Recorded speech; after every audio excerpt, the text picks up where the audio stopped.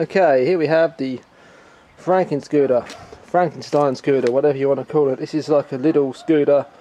It's actually an EBIKE or some other thing like that, but they're basically the same scooter, made in the same factory. They're all very laid out very similarly. So this is the EBIKE one. The difference between them is a less powerful motor from the factory, or so they say. I think it's actually done on the controller side of things, except for the EBIKE Pro. No regen. But when I got this from the auction for 20 quid, all the gubbins had gone, all the electrics had been removed, the battery was gone, water had gone into here, destroyed this board here. So for now, till I get a better controller, I'm running it on this electric bike controller and display assembly. So you turn it on. There's your battery, there's everything else. There's your power mode settings and all that malarkey. And you know, mileage is not correct. I've not done that on this scooter. That's as it came off of whatever electric bike this was pulled off of a little while back. The controller is held on there with a zip tie, and the battery is in the bottom. I'm going to put a battery bag here or something, and then have two big controllers in the bottom and two-wheel drive in the future. So that would be pretty cool. 72 volts, hopefully. I'm just going to take this for a little ride to my place of work. Sorry about the terrible videography, but we'll give it a go.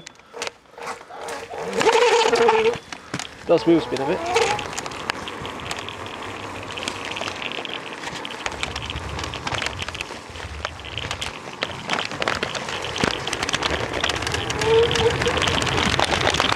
Hey.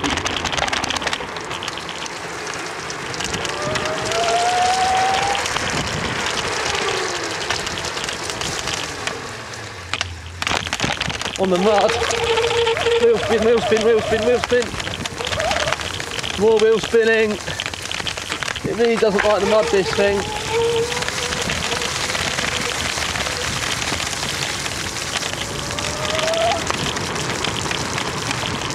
It's great fun though, not gonna lie.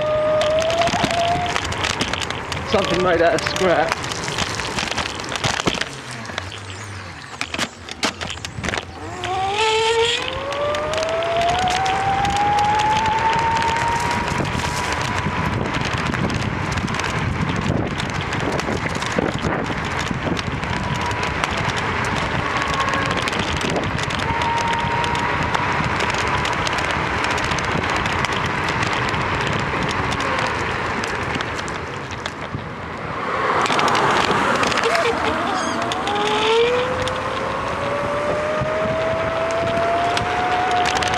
Battery's a little low on one bar.